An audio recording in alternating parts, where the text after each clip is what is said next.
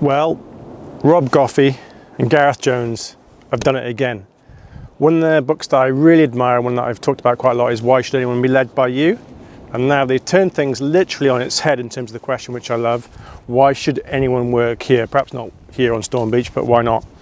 And what I really like about this, because it's turned it on its head, I think people in the gig economy, the changing world of work, people are now asking that question, well, why should I work here? At interview stage, not so much about analysing me, the candidates, and being on, being grilled and on show. Actually, well, why should I work here? What's in it for me? And it's a great read, and as soon as I saw it, I bought it straight away, particularly in the back of their work, Why Should Anyone Be Led By You? Because, no surprise, they put authenticity at the heart of their work, so about making your values of value, which is really important to me. And in terms of work, work should be a stimulating environment, a place, a force for good, a place of power, a place of interest, and actually that physical and non-physical environment, as we know, can promote and evoke optimal performance and flow.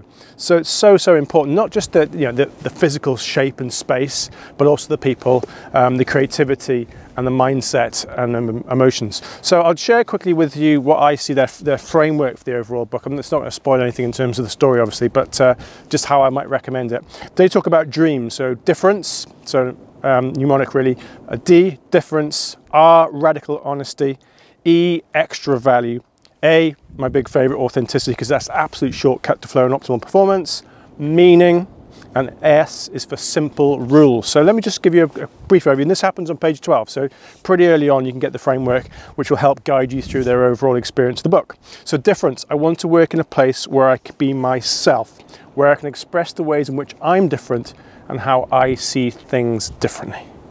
Love it, that really privileges individual value. Radical honesty, I want to know what's really going on, that transparency. The E for dreams is around extra value, making your values valuable.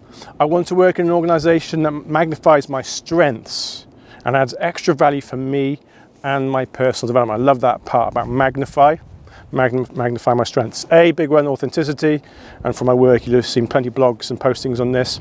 I want to work in an organisation that I'm proud of, that pride, one that truly stands for something. I talk about that all the time. What do you stand for? What does the organisation stand for? Pride is a big part of that. Brilliant. The M from dreams is a meaning. I want my day-to-day work to be meaningful, have a purpose. And the S from dreams is simple rules. Keep it really simple. I do not want to be hindered by stupid rules or rules that apply to some people but not others. I totally get that. My other approach is about hacking the environment. And rules can be, and processes and policies, they're really getting outdated. They can really be part of that. So, yeah, that would be me. Why Should Anyone Work Here by Rob Goffee and Goffee Jones. Big recommendation. Check it out. This is the hardback version. What have we got? About just over 200 pages. And it's really exciting. I think it's, as I said, it's really turning that question on its head about why should I work here? And I think that's something we have to privilege. If you're in an HR role, we have to privilege that and think about, well, why are people going to work that here?